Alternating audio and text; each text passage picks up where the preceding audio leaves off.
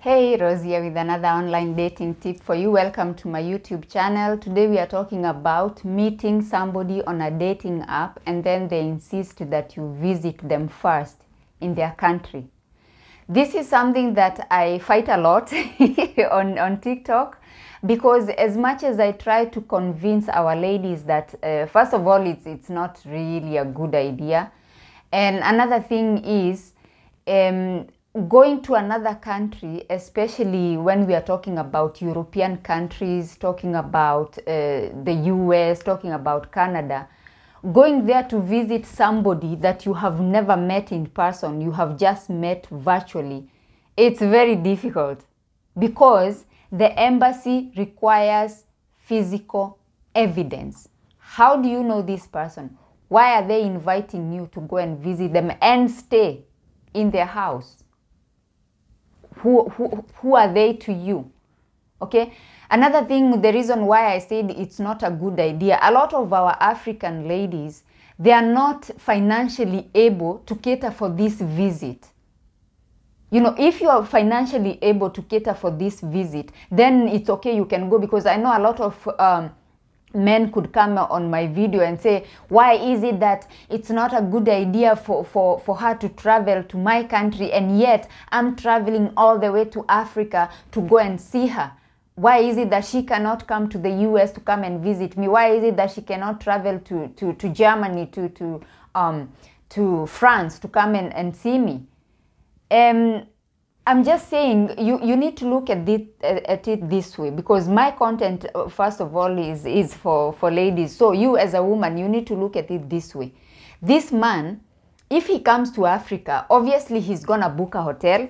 Okay, he's gonna book a hotel, he's gonna cater for everything, he's gonna be paying for this trip. So he's in charge of his movements and where he's gonna stay and where he's gonna sleep. Okay.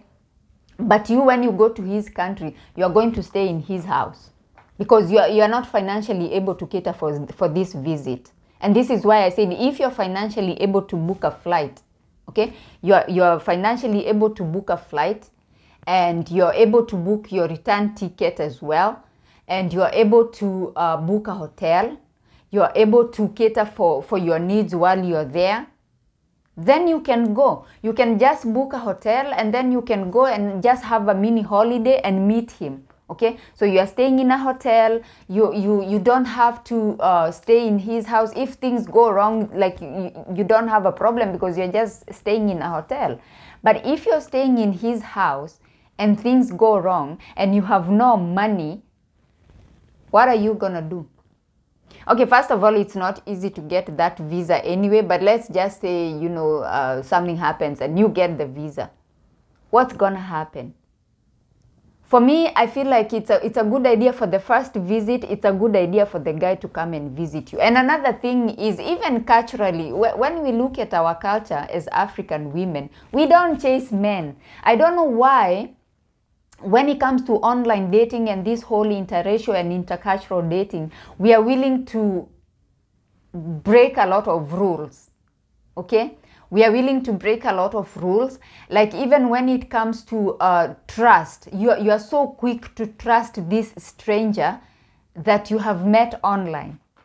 You're willing to do anything. And this is why people are getting scammed, because like somebody is pretending to be a foreigner and then they're telling you, oh, I have bought you an iPhone, an iPad, I bought you all these things and I'm shipping them to you and you need to pay this money for clearance fee. And you are borrowing money from your friends, from your family to pay this money because it's a foreigner who have told you that they are sending you gifts.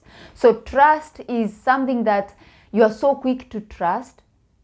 Okay, and you're so quick to just, you know, be like, yeah, you're coming on my page, you're like, oh, I need to apply for a visa, he's gonna send me an invitation letter, he's gonna cater for the flights.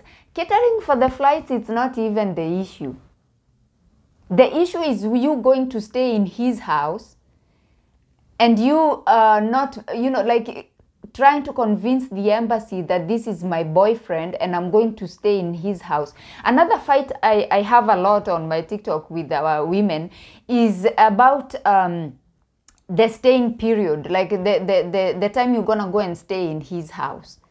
You want to tell the embassy that you want to go in the US, you want to go to the US, and you want to go to stay in somebody's house for 3 months. Doing what? And this is another thing we refuse to educate ourselves on. We refuse to educate ourselves on the fact that things don't operate like that. Like the way we do things in Africa, it's not the same way things are done in these countries that you guys are, you know, the men you're dating are from, okay? You cannot go to somebody's house and stay in somebody's house for 3 months. You cannot even go and stay in somebody's house for 1 month. This is why visas are being rejected. Visitor's visa. You are applying for a visitor's visa and you intend to go and stay in somebody's house for 3 months. Somebody you've never met in person. Like, first of all, it shows you have no ties to your country. You have nothing compelling you to go back to your country. You can just go and sit in somebody's house for 3 months. Another thing is, this person, they're probably not gonna have time for you. They're not gonna be able to accommodate you for 3 months because they are busy, they are working, they got no time for you. The only time they would have is when they take a few days off from work to come and, you know, pick you up from the airport, come and show you around a little bit. Then they have to go back to work. That's how it works, guys. So until you realize how things operate, that's when you'll be able even to get that visa. Even after he comes and visit you for the first visit, of course you can go now and visit him for the second visit, because I'm assuming you'll get a feel of that person, and you know, you'll see how it goes. And then maybe you can apply now to go and visit him for the second visit. But I feel like if you tell the embassy you are going to stay in somebody's house for 3 months, for 2 months, even for 1 month, it's not gonna work. It's not gonna work, guys. You cannot tell the embassy you're just gonna go and sit there doing nothing for 3 months. But for the first visit, in my opinion, let the guy come and visit you. Let him come and visit you. Why are you chasing people? Why are you chasing men? You are a woman. You are an African woman. Like, hata hamukuli fair, guys. You know, the thing, I saw a video the other day and I was like, wow.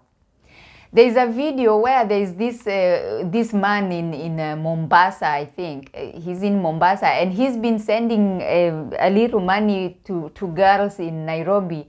And they actually do go to Mombasa to see him. And the thing is, when it comes to us African women, if it was an African man sending you money, chances are you are not gonna go.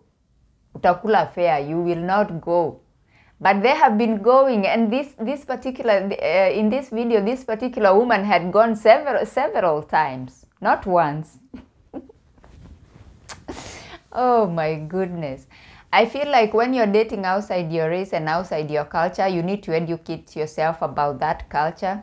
You need to educate yourself on how things work, okay, in that country. That way, even if you do decide to go and apply for a visa, you will know that you are following the rules, how things actually work. You cannot go and say, I'm staying there for 3 months. You are going to say, I'm staying there for 10 days, okay? I know people have gotten visas, a 3-month visa, because there was a time I recorded a video about this, and I always get opposition. People came in the comments and say, oh yeah, of course I went to the embassy and I got a 3-month visa. Of course my sister, my cousin, my grandmother's cousin's sister's child went and got a 4 months visa.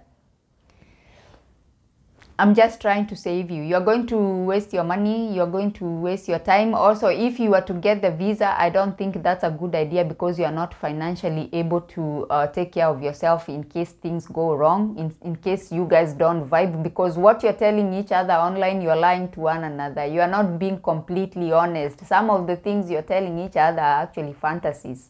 It's only when you meet somebody, then you're like, oh, okay. Also, you get to see, like, when you meet somebody, then you get to see, how is it? How does he smell?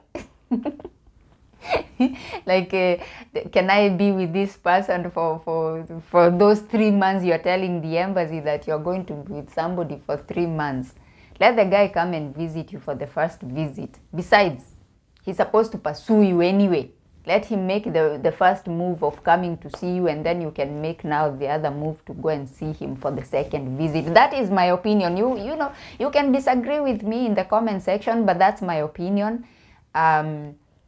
Yes, that's what I think. My name is Rose. Thank you for coming to my YouTube channel today. If you like these types of videos, please consider subscribing.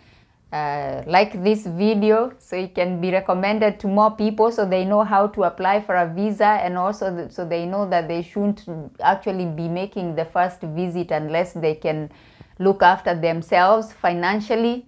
They can book a hotel, okay, for 10 days or 5 days, you know, whatever you can afford, so you can be safe.